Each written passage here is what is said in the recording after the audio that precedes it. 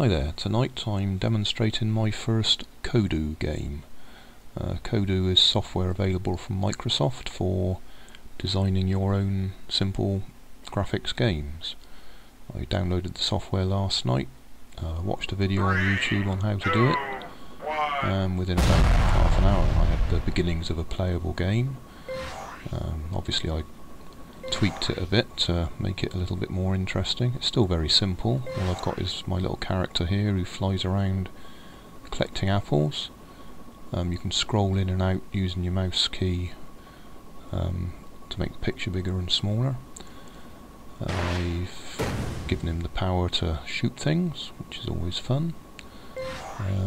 Also created a couple of other sprites that do other things. I've got one that follows the apples and finds where they are, which can be handy, but at the same time he sometimes hides them for you. And I've got another sprite, I think it's called a blimp, that attacks him, so you can have them both going at the same time. All the graphics are pre-packaged, sound effects are pre-packaged. I've no doubt you can tweak them yourself, but I've just used the basic stuff. There doesn't seem to be much limit as to what you can do. I've kept it very simple, and I've set this game to run for 5 minutes, I think it is. So if you haven't collected all the apples within 5 minutes, the game ends anyway. That's it. For some reason when I've recorded it, the sound's slightly out of sync. I've done my best to put it back into sync, but it's not perfect. But this is my first attempt.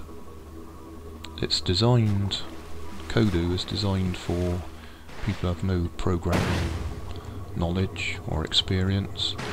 I think they do say it's for children, school age, that sort of thing, but obviously anybody can use it. I think it's about, it's over 20 years, I think, since I started programming. Back in 1988. Haven't done very much since then, to be honest. And I think this is probably the first game I've made since then.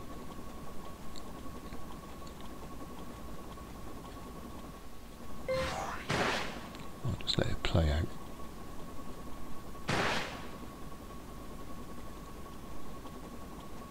Definitely think it's worth having, being as it's free.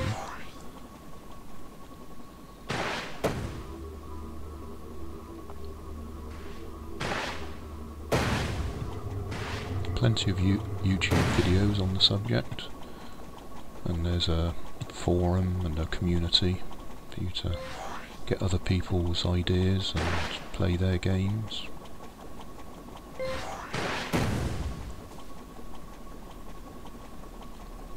I've enjoyed it, it's kept me occupied for a while.